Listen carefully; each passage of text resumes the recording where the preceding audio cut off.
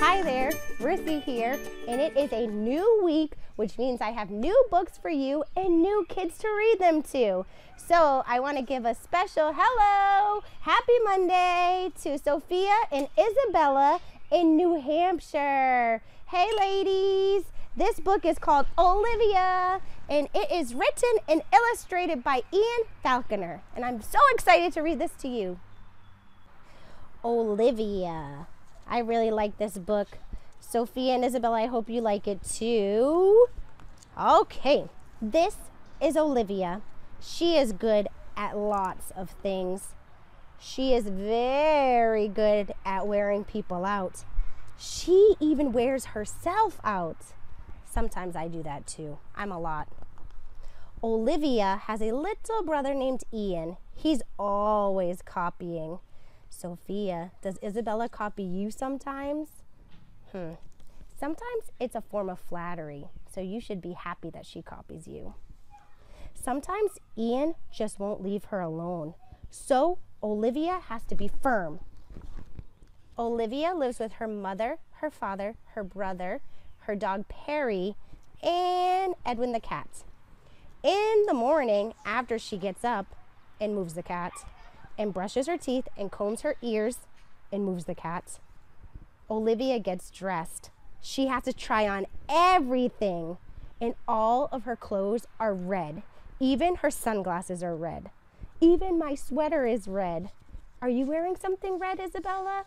How about you, Sophia? Are you wearing something red today? On sunny days, Olivia likes to go to the beach. She feels it's important to come prepared. Last summer, when Olivia was little, her mother showed her how to make sand castles, and she got pretty good. Check out that. Oh my goodness, check out that sandcastle. It's like the Empire State Sandcastle. Huge. Sometimes Olivia likes to bask in the sun, and when her mother sees that she's had enough, they go home. Whoa, she got a little sunburned. Every day, Olivia is supposed to take a nap. It's time for your you-know-what, says her mother. Oh, but of course, Olivia's not at all sleepy.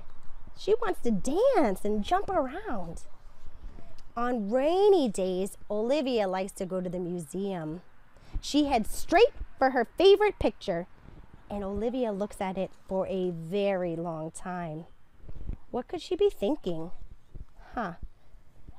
I think Olivia thinks that she could be a ballerina, just like in that Degas painting that's on that first page. But there is one painting Olivia just doesn't get. I could do that in about 5 minutes, she says to her mother. And as soon as she gets home, she gives it a try. Woo! Olivia made a mess. Time out. Oh, poor Olivia. She made such a mess. She's not supposed to paint on the walls. I bet you know that. I bet you've never painted on the walls. After a nice bath and a nice dinner, it's time for bed. But of course, Olivia's not at all sleepy.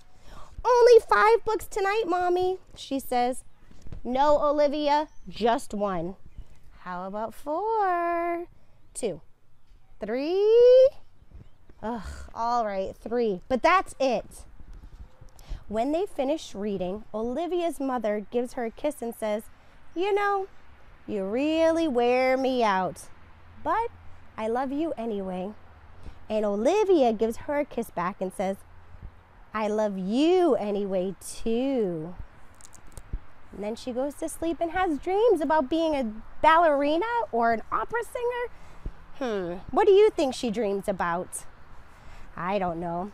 The good news is it's Monday. It's the start of a new week. So you get to dream about doing fun things all week long. And I hope you have a wonderful week, Sophia and Isabella. And I'm so glad I was able to read to you today. Everyone, have a wonderful week. See you tomorrow.